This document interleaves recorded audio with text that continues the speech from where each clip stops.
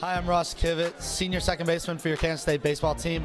I'm here in the athletic performance table for the grand opening of the everyday all-you-can-eat buffet in Westside Stadium.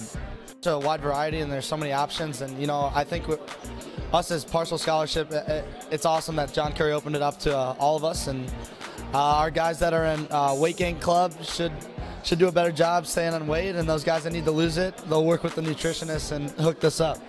It's a first-class experience, and I'm not surprised that Mr. Currie went over the top with this. It's one of a kind. My name is Chris Retzloff. I'm the sous chef here at the performance table at Bill Snyder Stadium. We're open Sunday through Thursday right now for dinner hours, 4:30 to 8:30. We'll have reoccurring items, and we will also have specialty daily items. We're extremely excited to feed everybody here. Everything's made fresh daily. It's not only this; it's the new sports nutritionist Scott Troush.